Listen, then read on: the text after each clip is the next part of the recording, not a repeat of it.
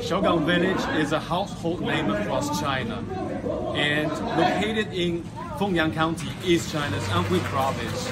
It is considered as the starting point of China's rural reform. Today, you can see behind me, local people are gathering in this hall for an important event. Each of them will receive a dividend from the village's cooperative enterprises. There are about 4,000 people living in Xiaogang Village, and everybody received 600 yuan today from the cooperative enterprises, and they seem so happy when they get the money. I just talked to this family. They told me that there are 6 members in their family, and altogether they received 3,600 yuan. That's a lot of money. 今年我们小岗村呢，已经第4年参加分红了，每人呢是600块钱分红。我这是职高呢只有3口人，所以分了1800块钱。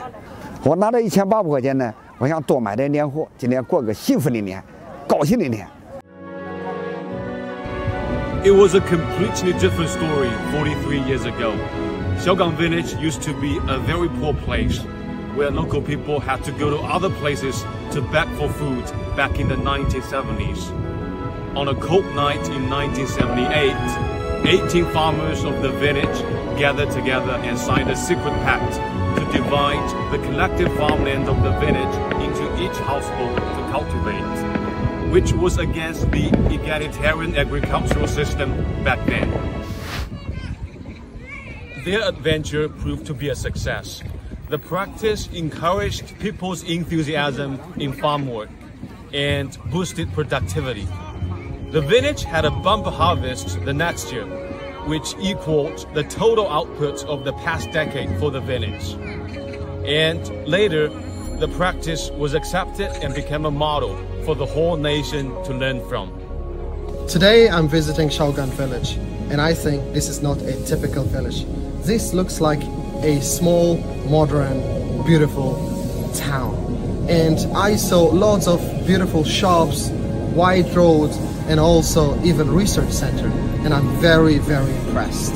What I believe in, if we can make every farmer rich, I'm sure the nation can succeed. So, this is the old house where the 18 farmers signed the secret pact back in 1978. It has been protected as a reminder of the village's past. In the past, the village was only engaged in agriculture. Now it is developing tourism and e-commerce to increase people's income, and the village is growing at an astonishing pace. From poverty to prosperity, Xiaogang people are embracing a new era with hard work and the spirit of reform. All the best wishes to Xiaogang people.